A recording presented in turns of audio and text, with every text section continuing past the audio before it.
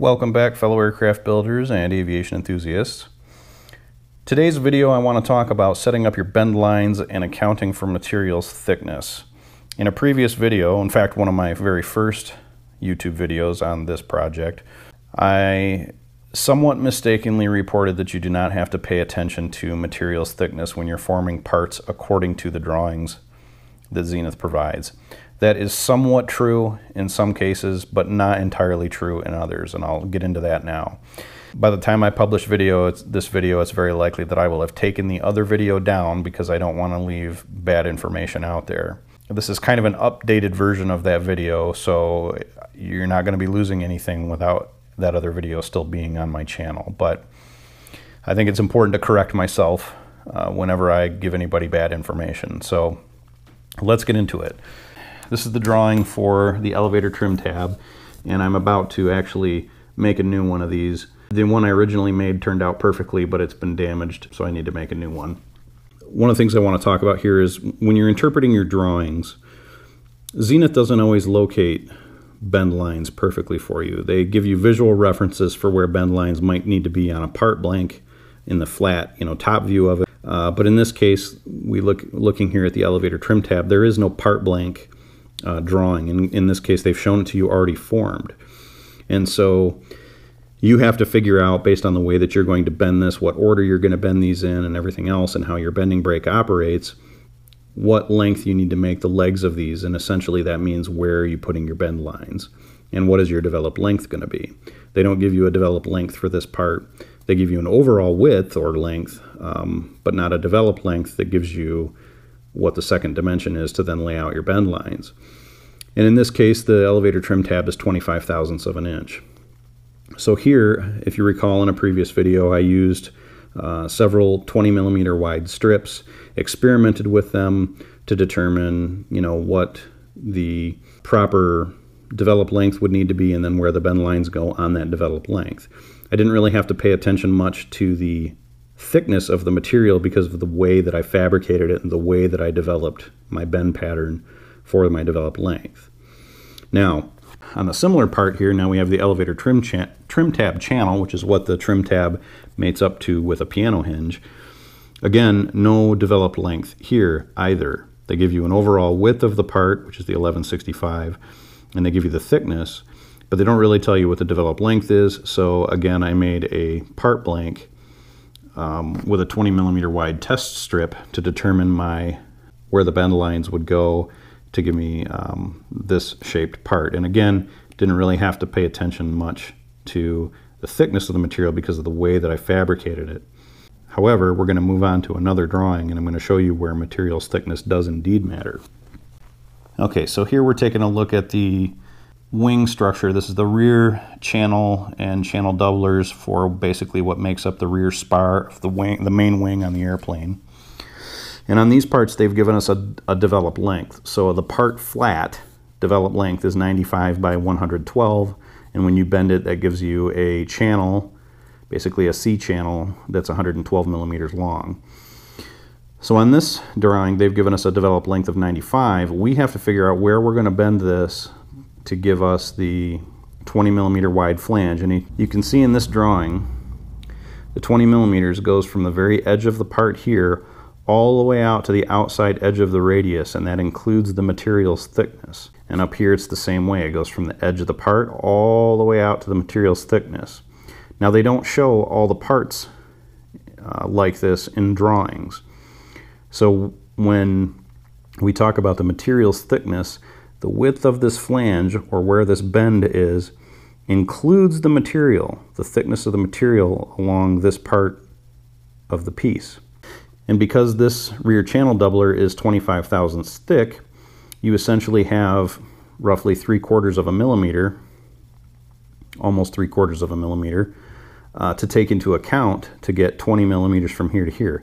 If you just strike a bend line at 20 millimeters on this material, put it in the bending brake, and then bend it up, depending on which side you bend it from, but let's assume you clamp down the 20 millimeter flange and bend the part up, you will end up with a flange that's 20 millimeters plus the thickness of the material. So determining where to lay these bend lines out, again, depending on how you bend the part, is dependent upon the thickness of the material and which direction you're going to bend it. If you clamp this part under the bending, in the bending brake, and bend the flange up, then you need to account for how much that material is going to gain length as it goes around the bend nose and bends up. It's far easier, in my opinion, if you have a bending brake that's strong enough to do it, to start with your developed length of 95, clamp this at approximately 19.5-ish millimeters, bend it up and do it for the same from the other side, and it turns out perfectly. That's how I did these parts in my brake, and they turned out great. I clamped this at approximately 19 3/4 almost millimeters, just on the larger side of 19.5 millimeters, and then bent the part up and then flipped it around and did the same thing, and I ended up with a 58 millimeter high part with 20 millimeter flanges on it, and I did the same thing over here for the part that nests inside at 93 millimeters developed length. Again, no bend lines are displayed anywhere on this drawing because they're not showing it to us in flat form. But let's take a look at another drawing where that becomes important. All right, so here we're looking at the right armrest side. There's a right and a left, and they're different parts. You can't just make a mirror image of one and the other. They're actually different parts entirely, so you do have to make them as one-offs. But if we take a look at, well, there's a couple things I've noticed, and I have not been in touch with Zenith about this, but I do notice that the overall part height from outer reference line to outer reference line on both the top and the bottom are different. And with my albeit limited knowledge of blueprint reading, those should probably be the same dimensions because everything's done at right angles. All the coordinate measurements are done at right angles, and so the overall height from here to this measurement line here should be identical from here to here, except they're not. I think they're off by a couple of millimeters. So that'll be interesting to see what happens when I build the plane. But it took me several tries to get this part right, and I'll tell you where I got confused. When it came to this part, I was using the bend lines that they've provided here as measurement lines. Okay, so what I mean by that is this flange, which is right here when it's bent, this flange shows here that they want it 26 millimeters wide. The bend line that they've included is right along the same hash mark as where the 26 millimeter reference line is. Now, the measurements are 26 millimeters after the part gets bent, and so in my opinion that should be over here, because what I first did was I measured 26 millimeters for this bend line and then bent it along 26 millimeters, and that was wrong. And then the other thing I did was, if you look at the top bend line for this 20 millimeter flange up here, you can see that from here to here, although that's not a right angle, this is not a right angle here, but from here to here is 26 millimeters. And so what I did was I used this corner here to draw a bend line parallel to this surface, and that takes the bend mark right down to the point there, right to the corner, as if I was making a box. If you look over here on the forward and outboard view, that does not come to a point down here. There's no seam right here between this flange and this flange after they're bent. And it took me a while to realize, and I don't know why it took me a while, but it took me a while to realize that all the bend lines that Zenith is putting in here, unless they are specifically located by coordinate, are simply just visual references to tell you approximately that there's a bend line in there, and then the measurement is what's the important part. So while it looks like this bend line here is located 26 millimeters from the edge of the part here, it is not in fact located in that spot. If you bend it like that, you will get this part wrong. And furthermore, you only need a 20 millimeter flange here. If you were to bend it from this coordinate being parallel to this line, or the bend line being parallel to the outboard edge here, based off of this coordinate, you end up with almost a 28 millimeter flange, and that comes to a point and makes a corner with this flange over here.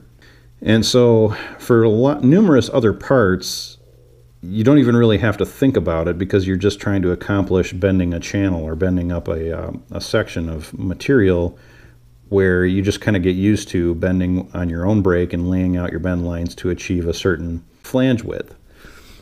But on a part like this, where you're almost building it like a box, you can really run into trouble if you make things like that and are using these bend lines for measurement locations and things like that. So try to keep that in mind. I don't know if I'm explaining this very well, and I apologize. It may be kind of confusing, but from what I've seen, I've gone back and looked through all of the parts and drawings.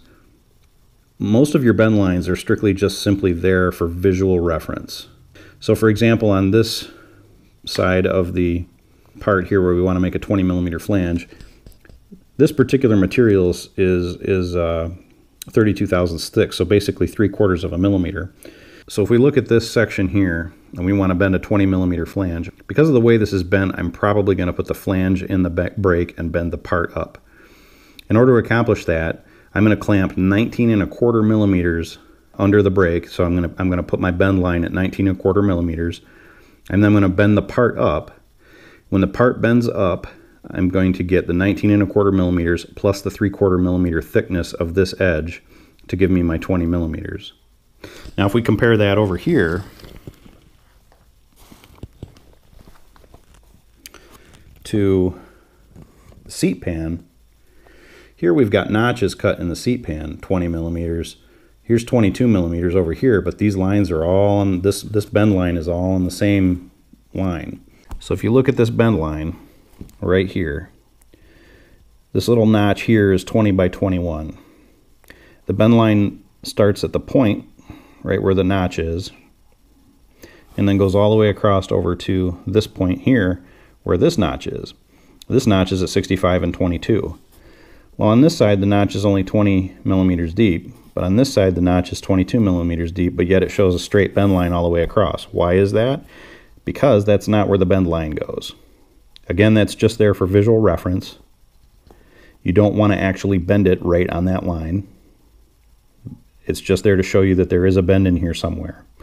Where you locate that bend line is based off of how thick did you need that flange. Again, if we were going to clamp the flange and the bending brake, and ultimately you'll end up having to do that, at least from a few sides. If you're going to clamp the flange and the bending brake, the seat base is 32 thousandths, just like the seat or the armrest is. So you're going to put your bend line at approximately 19 1/4 millimeters from this edge to this edge, 19 1/4 millimeters in, put it in the bending brake, clamp that 19 1/4 down, and then bend your 20 millimeter flange. You're going to bend the part up.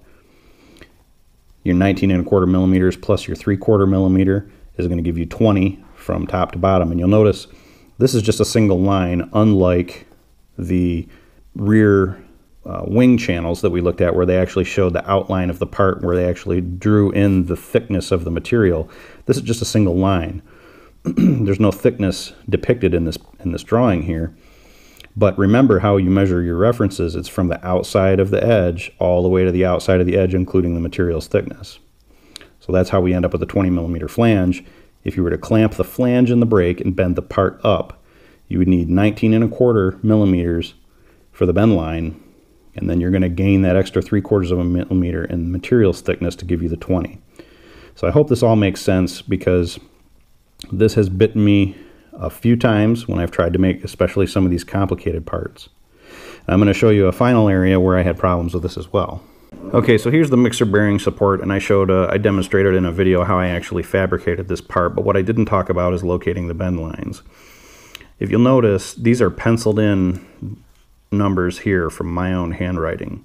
These bend lines are just drawn in here to visually show you that there's a bend line, but there's no measurements locating where they are. You know down here to see the formed part that you need your flanges to be a certain length, you need your hat section to be a certain height on either side, and then you need a certain width. But this doesn't tell you anything about where to put the bend lines. This is very similar to the elevator trim tab, where they don't even show you the part flat, and you just have to figure that out on your own. Well, here basically they give you a developed length of 150 and then a height of 110. But this view of the drawing essentially is just to show you where the mixer bearing hole goes for your mixer control tube. And so here you've got a 63 thousandths inch thick part, which is essentially 1.5 mils, and you have to determine where these bend lines need to go. Again, we don't have a part drawn here. It's just a single line depicting the shape of this part, but it doesn't have that thickness where you can actually see it as having some dimension to it like you can with the rear wing channels. And so it's up to you to figure out, how does your bending brake function? What order are you going to bend these in? What directions are going to gain height or stay the same depending on how you bend them?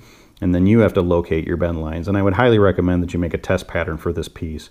I was comfortable enough by the time that I made this part that I really didn't need to do a test pattern. However, when I went to make the second one, I had forgotten, because I didn't write these numbers down, I had forgotten where I had put my bend lines, and so the second one didn't come out completely identical to the first one. And I'm not going to go through and rebuild it because I'm certain that it'll work, but it's definitely, you know, I make a lot of reference notations and marks on these blueprints drawings for my own benefit in case I have to go back and make a part over again. So that's why these are now written in there, as if I have to go back and do it again. But I also have to remember how I actually built the thing because it makes a difference what side you bend from and what method you use to bend. But at any rate, I hope that explains a little bit about materials thickness and locating bend lines. The overwhelming thing I want to point out is, unless you're certain that a particular part drawing has its bend lines located by measurement, odds are very good that your bend lines are simply there for a visual reference and have nothing to do with where they actually needed to be precisely located, as is the case with this drawing and many others. So keep that in mind when you're trying to figure out where to put your bend lines. At any rate, thanks for watching, and if you have any questions about this, I know this was a difficult explanation to kind of follow along with, and I'm sorry I wasn't better at explaining it, but if you have questions later on, please let me know, and I'll try to explain further in the comments or even make a follow-up video if necessary, but we'll see you next time. That's all for this video. Be sure to like, comment, or subscribe, and let me know if you have any requests for future video content. As always, thanks for watching, and good luck with your projects.